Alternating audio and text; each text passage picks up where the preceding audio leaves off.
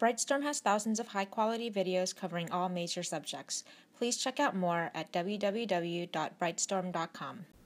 So we just learned about relative maxima and minima, and I want to show you a test that shows how you can find them. It's the first derivative test. And it starts out assuming that f is a continuous function and c is one of its critical points.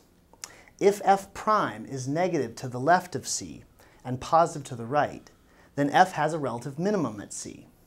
And if f prime is positive to the left of c and negative to the right, then f has a relative maximum at c. Now let's see why this is true.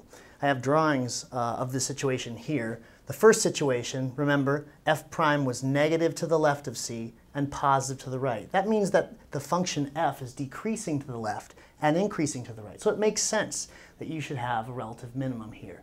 But remember, what we're going to be searching for is where the derivative goes from negative to positive. That will indicate a relative minimum. And here is the opposite situation. You have the derivative going from positive to the left of c to negative to the right. And in the middle, you've got a relative maximum. So we'll be looking for the function to go from positive to negative. That indicates that it's going from increasing to decreasing. So that's why we get a relative maximum. This is called the first derivative test for relative maxima and minima. And by 2. I can't do this with you two laughing back there. Work it, work it. So if we had, no, that's not right, 3 coplanar points.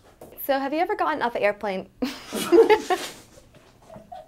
That should be Less than. yeah. Dang. Is it like 500 degrees in here or what? All right, so when you're in chemistry class, you're going to be doing a lot of work. You're going to be starting over. So as an example, we could consider like you've got a chain hanging from two fixed.